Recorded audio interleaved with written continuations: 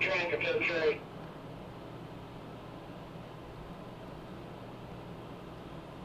Alright, and here comes Brandon Pottert. The alleged Brandon Pottert arrives. He'll be coming on screen shortly here, because that was his patrol car that had pulled up that had working audio.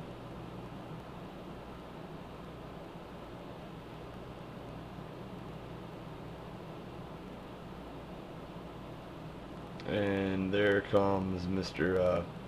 Pottert.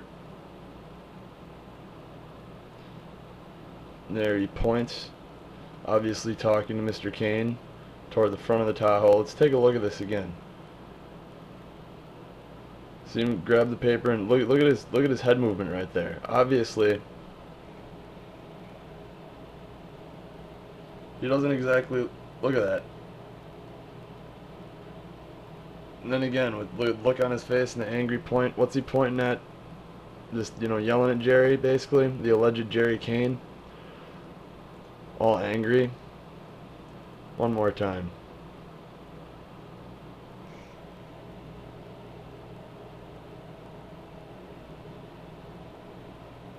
Angriness.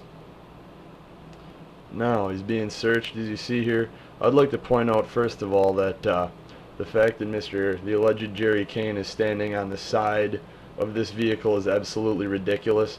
Officers are trained to conduct their business in front of the camera, in front of the vehicle. That way everything is caught on camera in case situations like this happen to occur. You know, whatever the situation is, nobody knows truthfully what the entire situation is, because there's no audio, as clearly the audio has been cut, as I've just pointed out. And as you can see here, Jerry Kane is off camera, and you're going to notice everything important happens off camera. Just conveniently enough, and there's no audio, so you can't actually tell what happened.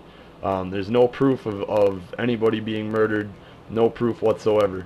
You see some things happen that you know, you could possibly infer that a murder took place, but you could also infer many other things, and nobody should be making any concrete inferences until they know exactly what happened, which by these videos that have been released, you can't tell exactly what happened.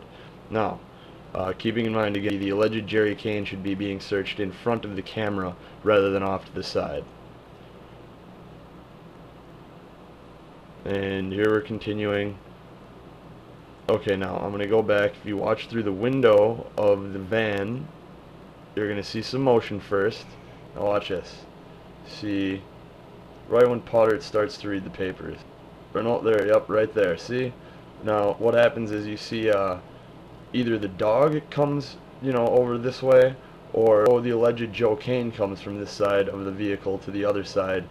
So you either have the dog moving this way, or the alleged Joe Kane moving this way. And when that happens, you can actually see Joe Kane's head pop out of the open window a little bit as the window is open, and his head sticks out a little, and the door cracks as well. Before anything else happens, a little bit of motion in the van and the door cracks. Watch this again. Watch up here. Right in this area. Here it comes. There's the motion. There's the head poking out of the window. There's the door cracking. Now one more time. There's the door crack. Bring it back a little bit. Okay, here we go. This time we'll watch for the head and the door. Watch right over here. There it is.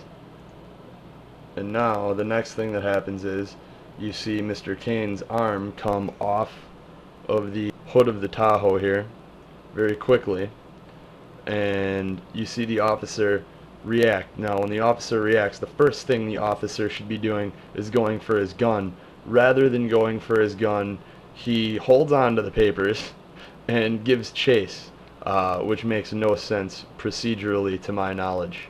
Now let's take a look at this. Keep an eye down here in the bottom right hand. You're going to see his forearm move back. Where's the rest of his body going and what's it doing? Nobody knows, because it's off camera and we have no audio. There it is. See, now, interesting, and instantly, the alleged Joe Kane jumps out of the van. Now let's watch